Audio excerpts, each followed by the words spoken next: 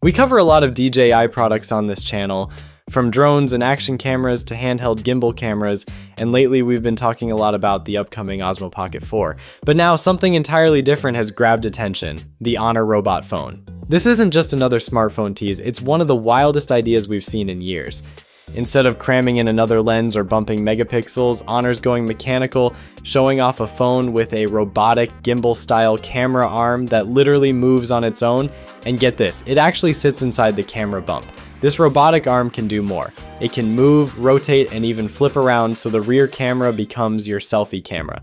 Think about that, your main high-end sensor now handling your vlogs and selfies. Well, you don't have to think about it. There are phones that still do it, but not in this manner. It's built to track you, follow movement, and keep shots steady, kind of like having a mini Osmo Pocket built right into your phone. Honor's calling it part of their alpha plan, and they're tying it heavily to AI through their YOYO agent system, which is basically the phone's so-called AI brain.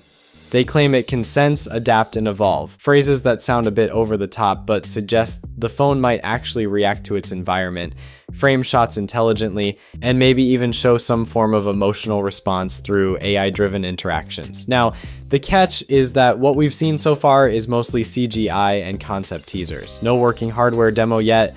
Honor says more details will drop at MWC 2026, so right now we're mostly looking at early prototypes and design ambitions.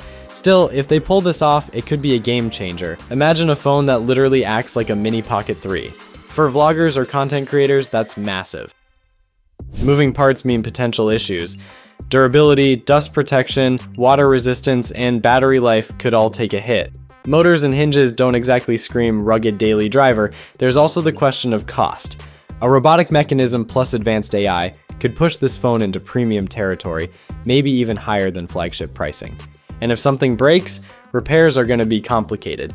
A phone that physically moves and interacts with you feels like a bold step into the next phase of smart devices, something between a smartphone and a companion robot. Whether it's practical or not, it's exciting to see a company push boundaries like this. If the AI tracking works smoothly, if the arm feels sturdy, and if the battery holds up, this could easily redefine what we expect from a flagship phone.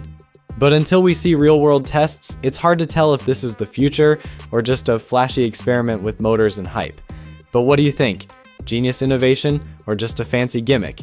Drop your thoughts below, and if you enjoyed this breakdown, don't forget to hit that subscribe button for more updates on wild tech like this. Peace.